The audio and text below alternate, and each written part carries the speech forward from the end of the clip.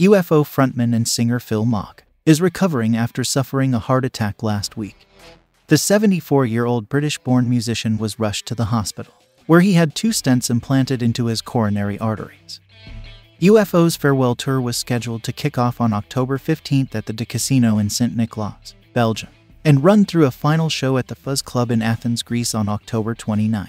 In a statement, UFO said, "A few days ago, frontman Phil Mogg suffered a heart attack. The British singer extraordinaire has already undergone surgery yesterday on Thursday, September 1, 2022, after having performed several detailed examinations in the past days. The doctors pronounced a strict performance ban for Mogg until further notice. This is why the entire Last Orders farewell tour, which was supposed to lead across Europe from October 15 to 29, 2022, before ending in Athens, had to be cancelled. If and when the tour, or at the very least, individual shows can be made up for, is currently completely unclear and will depend on Mogg's recovery. Among other things, his rehabilitation therapy will be starting in about 6 weeks. According to the doctors, it is not yet possible to give any concrete statements about the duration and scope of the treatment."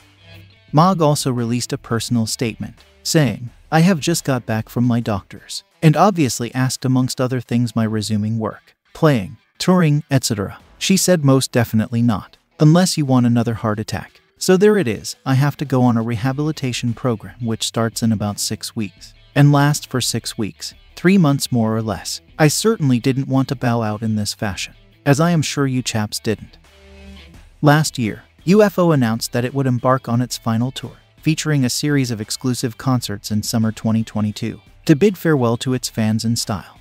UFO was scheduled to play the very last concert in Athens, where the band performed its first show featuring current guitarist Vinnie Moore in February 2004. When UFO's final concert was first announced, Mogg was anticipating this very special farewell show with mixed feeling, while also very much looking forward to UFO once again meeting their extensive fan base between summer and autumn 2022. Mogg, who turned 74 in April, said, "After so many years with countless highlights, fantastic experiences and lots of beautiful memories, as well as some difficult moments, naturally, it'll be a worthy finale to say goodbye to your fans in person.